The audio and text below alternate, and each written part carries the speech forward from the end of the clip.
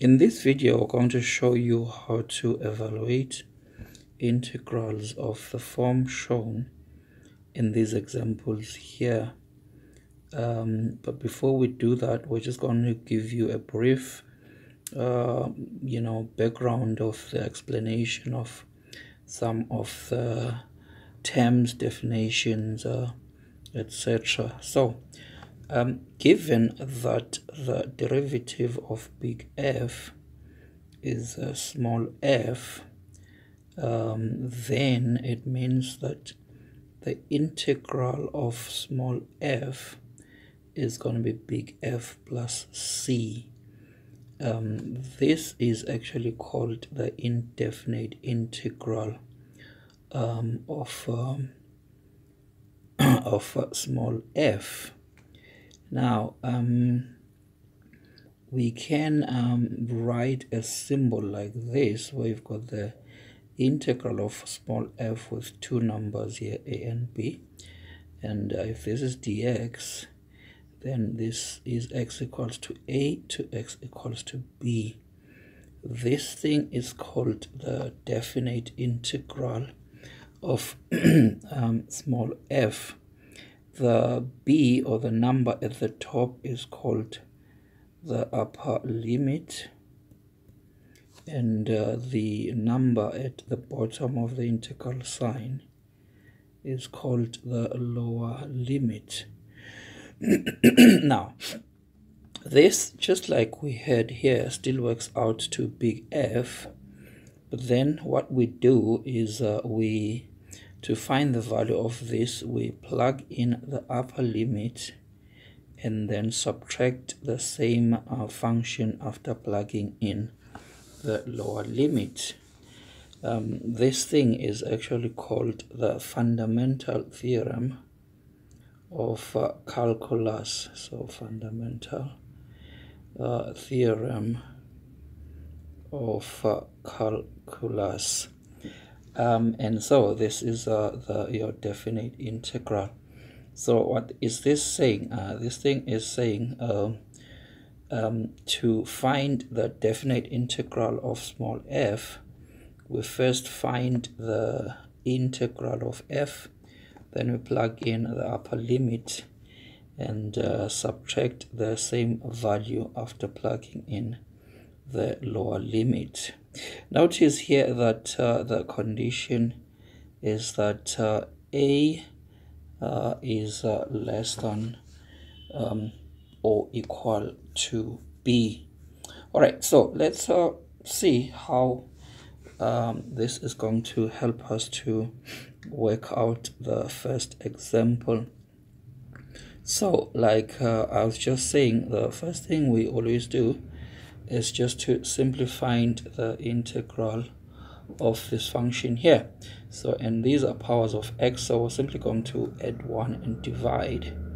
So here we're going to have power 4, and then it's going to be 6 over 4, but 6 over 4 is 3 over 2, so that's going to be 3 over 2x to the power 4. And then here we add 1 and divide. It's going to be 4 over 2. 4 over 2 is 2. And then in the last case, it's going to be 7x. Notice that in the case of the definite integral, we don't bother with the constant of integration c. But just so that you appreciate how this happens, maybe for this first one, I'm going to write that c there, and then you're going to see how it cancels out. So at this point, what we're going to do is we're going to plug in x is 3 here, then take away the value of the same thing when x is negative 2. So this is going to be 3 over 2, 3 to the power 4 minus 2 times 3 squared, plus 7 times 3 plus c. Then we're going to take away the value of the same thing. Now we're plugging in negative 2 in the place of x, negative 2 here. Now in terms of the c, you can see that when we open brackets, the c's are going to cancel out because you're going to have plus c here and then minus c this side. If we punch this in the calculator, it works out to 122.5. So that is going to be the value of the first integral. In the second case, we have got integral of 6x squared minus 3x minus 4e to the minus 2x. So integral of 6x squared minus 3x minus 4e to the minus 2x dx. The limit is, lower limit is minus 1 and the upper limit is 2. So again, if we add 1 to this power, we're going to get 3. And then if we divide 6 divided by 3 is 2. For this one, we're going to get 3/2 x squared. And then to integrate e, we divide by the derivative of this, which is negative 2. So we're going to have negative 4 over negative 2, which is 2. So that is going to be our integral. Again, this function here is such that if we differentiate it, it gives you that function there. Okay, then if we plug in 2 first, so it's going to be 2 times 2 cubed minus 3/2 times 2 squared plus 2e to the minus 2 times 2 is minus 4. Then we're going to take away the value of that function at x equals to minus 1. So minus 1 cubed here, minus 1 squared plus 2e, that is going to be power 2 now. Then if we punch this in the calculator, correct to decimal places is going to be negative 1.24. Okay, then for c, so in c we have the integral from 1 to 4 of 6x plus 7 all over square root x. This time we need to start by simplifying. So that's exactly what we're going to do. So 6x over root x, by the distributive property of division, we can write this like that. And then what's going to happen is we're going to say 6x over x to the power half, and that is going to give us 6x to the power half. This one is going to be 7x to the power negative half. Then we add 1 and divide. So 1/2 plus 1 is 3/2 divided by 3/2. Negative half plus 1 is 1/2. So that is what our indefinite integral is going to be. Then 6 over 3/2 is 4. 7 over 1/2 is 14. Then we're going to plug in x equals to 4.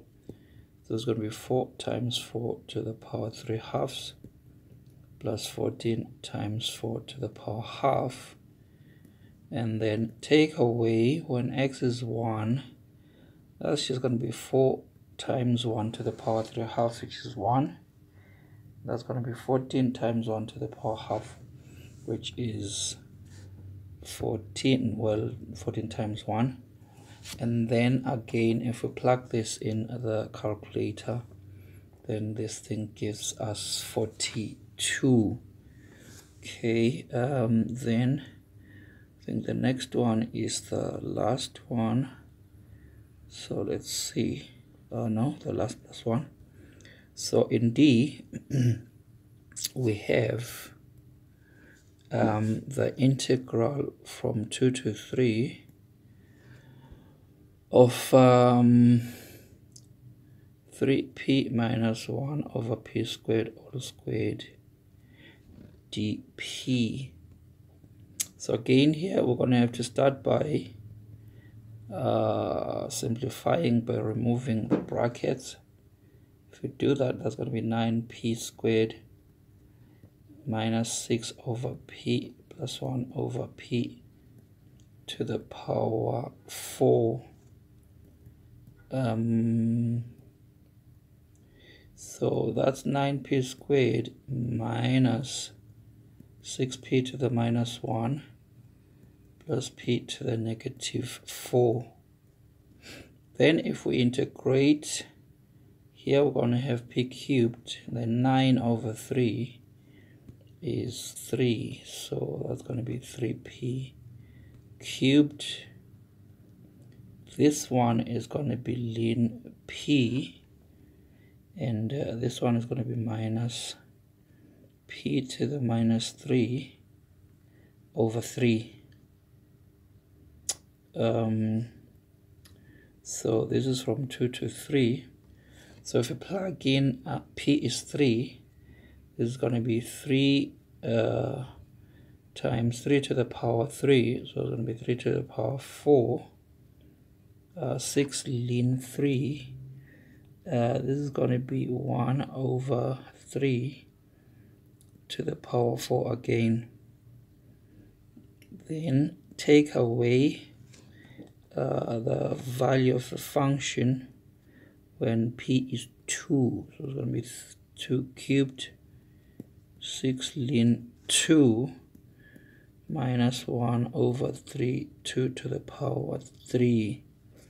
Then again, if we simply punch this in the calculator, correct 2 decimal places, we're going to get 54.60.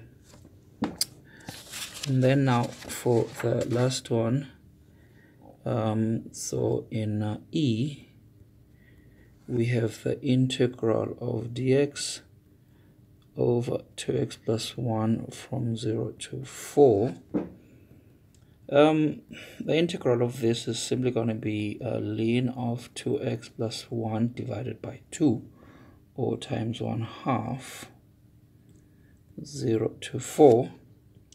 So this is going to be 1/2 ln 9, which is 4 times 2 plus 1, minus 1/2 ln 1.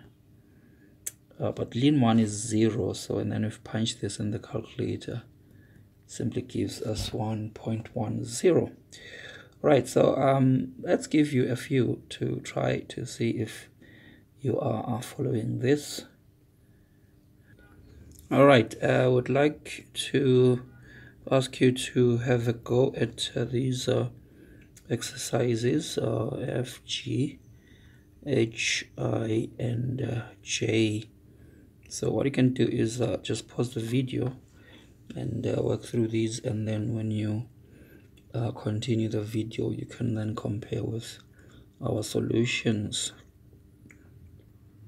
All right, we're now going to scroll down to our solutions for F, G, H, I, and J. By the way, if you have got any questions on the stuff we're doing, or comments, or would like us to do certain topics, you are free to post in the comment section below.